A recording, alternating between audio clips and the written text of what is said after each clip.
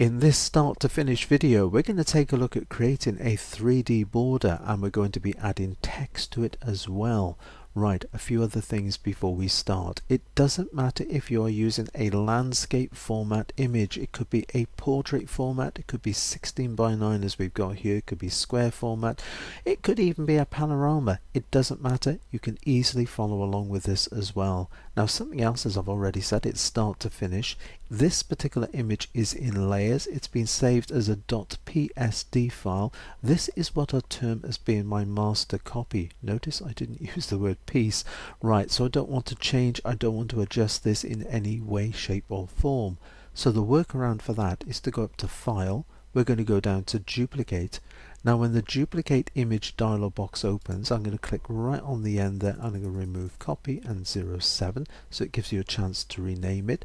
This is Bamber Castle. It's on the Northumberland coast up in the northeast of England here in the UK. Absolutely spectacular. Right, while I'm at it, bit of a cunning plan. I'm going to highlight Bamber Castle, use Command C, Control C, which of course is Edit and Copy. As I said, a bit of a cunning plan for this. I'm going to tick the Duplicate Merge Layers only. Now what this is going to do, it's going to duplicate the document and it's going to merge those layers down. There it is, so we've now just got the background layer. We can close our original, our master copy. That is now safely out of the way.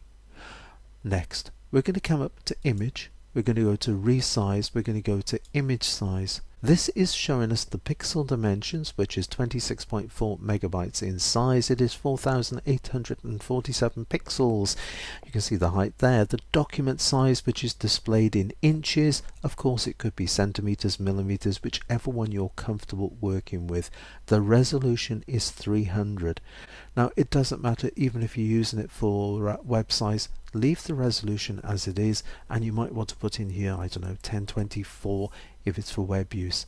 I'm going to be doing this for print, so I'm going to swipe across and I'm going to put in 10. Something else you may now notice is it was 26.4, it is now 10.1 megabytes in size.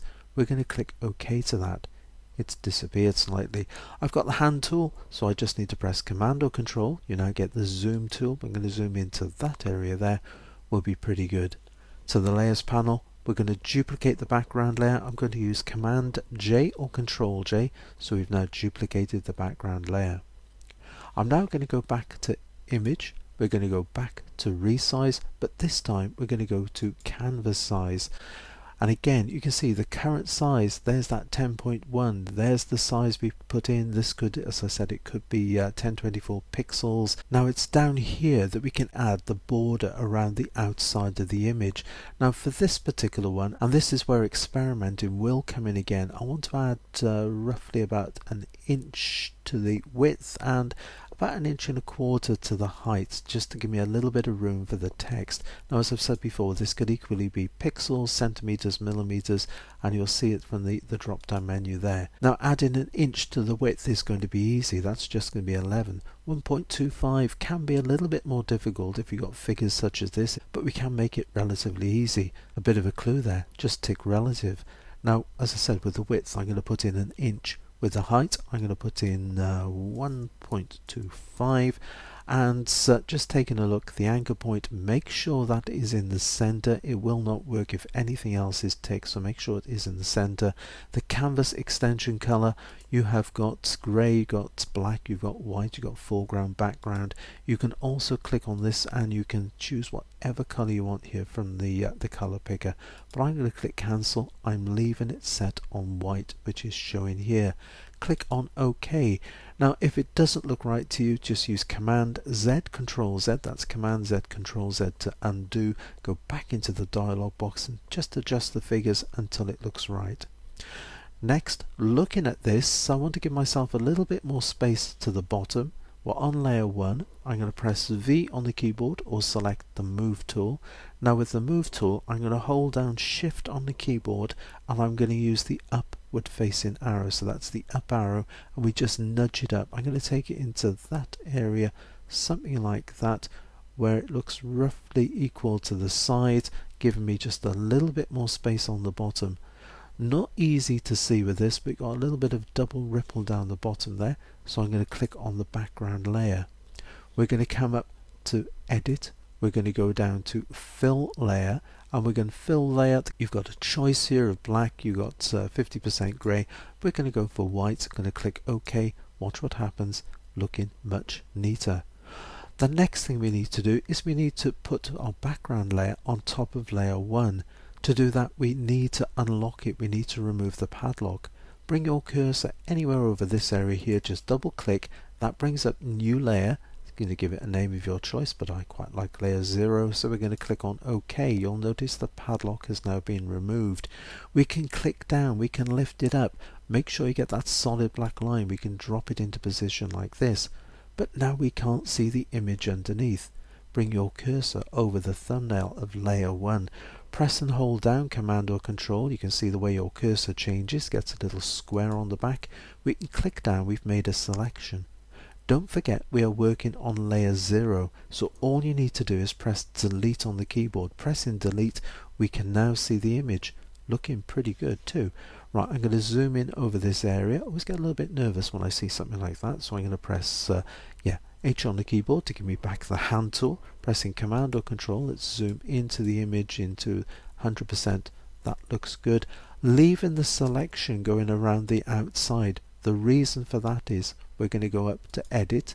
This time we're going to go down to Stroke Outline Selection. Now we got a width of 10 pixels, that looks pretty good. If you're doing this for web size, you may need to drop this down to 3-4 pixels.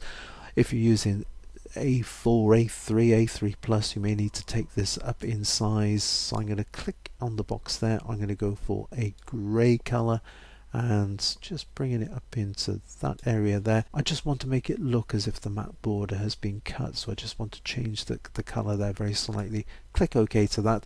The other important thing is make sure location is set to inside, so in other words the stroke border is going to go inside of the selection. Click OK. Now I've deliberately done this too big just to show you that's not going to look right. So if it doesn't look right, just use Command Z, Control Z, go back to Edit, go back to Stroke Outline Selection, reduce it down, and I know with this one it's going to be roughly about 10 pixels. I'm going to click OK. That looks much better. Using Command 0, Control 0 to go to Fit on Screen. We can now use Command D, Control D, which of course is Select, Deselect. One other thing I like to do with the matte border is to go to Filter. We're going to go down to Noise, we're going to go to Add Noise, and you're thinking, why am I adding noise to this? Well, if we just take a look at it, if I just pump that right up for a second, just taking a look at this, it is solid white. If I click down, you can see there it is. There is no pixel detail in this at all.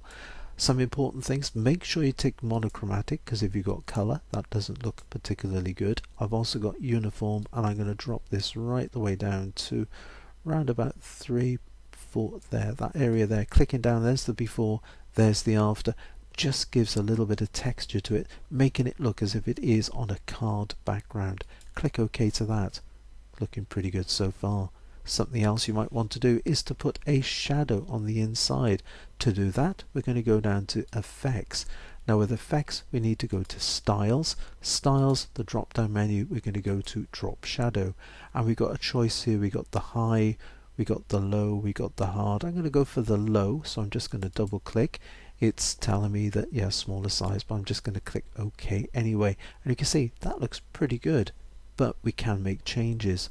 We're going to go back to Layers. A little FX icon has been added indicating that the layer style has been applied. Thank you for the prompt. If we double click on this, there's our style settings.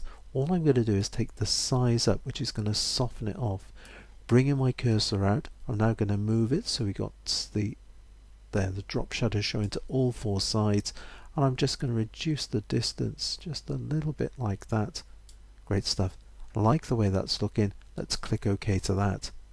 Text, coming over to the toolbox, we're going to pick up the text or the type tool.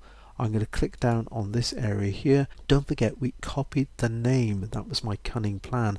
I'm now going to use Command V or Control V, which of course is Edit and Paste, and yeah, Bamber Castle has been applied. You can see there it is. It's taken the foreground colour, which is this grey. Now it's not been committed yet, it's still showing it at layer 2, so you can click on the tick or just double click on the T here. That has now committed it. It's now saying Bamber Castle on the layer. Let's just lift this up in, no, alright, leave it there.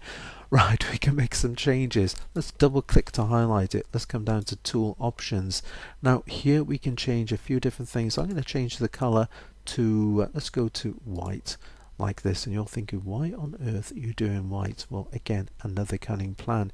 You can change the font as well. This is where we can change the font from this drop down menu here. We've got a huge amount here.